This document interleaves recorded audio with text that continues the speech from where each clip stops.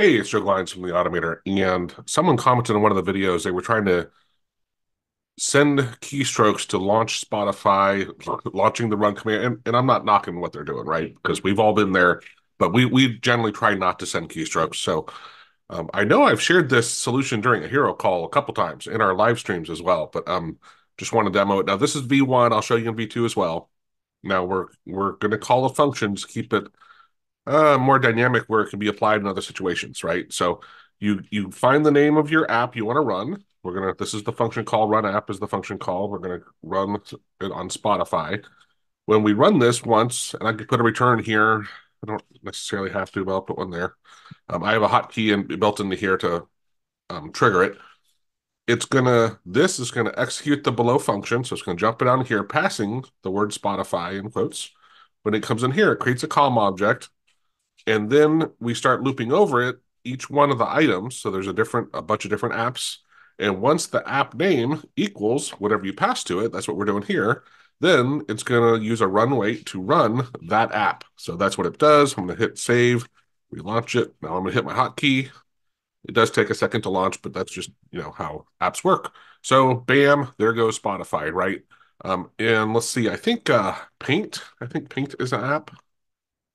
So save it, relaunch, run, and now that opens Paint. Right now, what if you don't know the name? Now, of course, you could just kind of go figure it out by looking at the apps. However, let's have a little fun while we're still here in the V1 version. I'm a little more familiar with V1. Let's first create an object. So I'm going to store an object. I'm just going to create an object here. And then, so now that we're doing more than one thing, we need to add a paren here. And I'm going to move this line down one. Because after this, I'm going to say, now we're in the for loop. We're going over it. So I'm going to create a new, so let's call it my app. This is just going to be a variable, colon equals. Actually, you know what? No, I'm putting in the object. I'm sorry, my bad. So that is obj. And I think here we're going to use the parens. We'll give it the app name. So app.name is going to equal, and we'll give it the path just for fun, right? So app dot path. Now we're creating this object, which is going to have all the stuff in it. And then after we're out of our for loop, so this is our for loop, we're doing it here to here.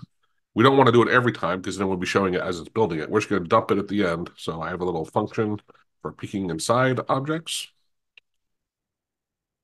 And I can delete that stuff. This is going to do the object to string and take that and shove it into my output window. So let me relaunch this. Actually, it's still going to launch. Let me redo this. I'm going to comment those out because right now I don't want to launch anything. Oh, this line doesn't. What's the problem? Oh, I forgot. Somehow I missed my equal sign there.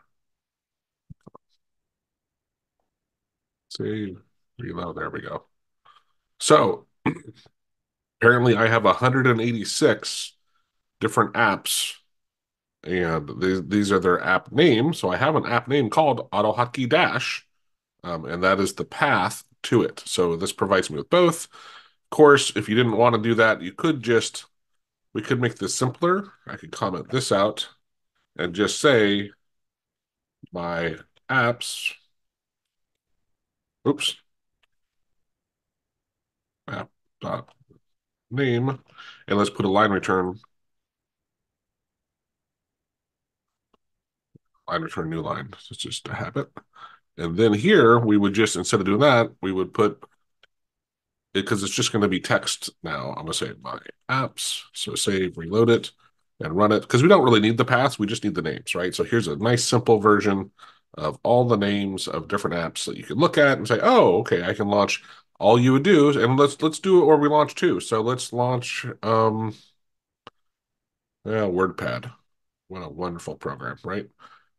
So I'm going to copy this one, or I should say duplicate it, and put in WordPad here.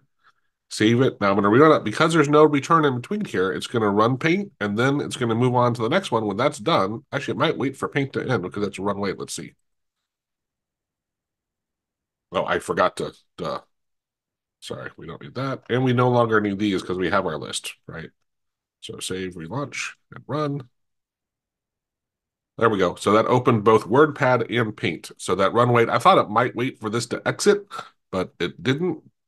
So anyway, you get the idea. Now let's do, this is Studio, the V1 version of Studio for editing and launching V1 scripts.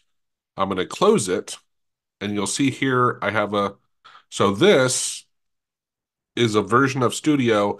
It's still written in V1, but it can run and edit V2 codes without causing errors. So if you wanted this done in V2 instead, it's very, very similar. Oh, actually, I was playing with it here too. So we don't need that, all of that. So this is just a little more concise, but let me make sure. So I'm gonna relaunch it. Now I launched it, and I didn't even have a hotkey. It just runs it directly. But that's launching it in V2. So, but it's basically the same thing. The COM object is a little different. In the V1 version, it's COM object create, I think. And this one's just COM object. And yeah, that gets you basically there. So here's a V1 or a V2 version. I'll put them both in one. I'll create like a gist, because this to me isn't really worth a download. But I'll create a gist and link to it if you care to grab it without having to type it. I hope that helps. Please like the video if you learned something. It really helps me out. We get a lot more views and a lot more subscribes. And subscribe if you're not a subscriber. It really helps. We're the largest AutoHotkey channel out there. We publish videos usually like 3 times a week, and we do great stuff. Check out our courses. And we got great AutoHotkey courses teaching you how to use and do things with AutoHotkey. They come with a double your money back guarantee. So whatever you pay for it, if you're not happy for it within the first 30 days, we'll double what you paid for it and give it back to you. Cheers.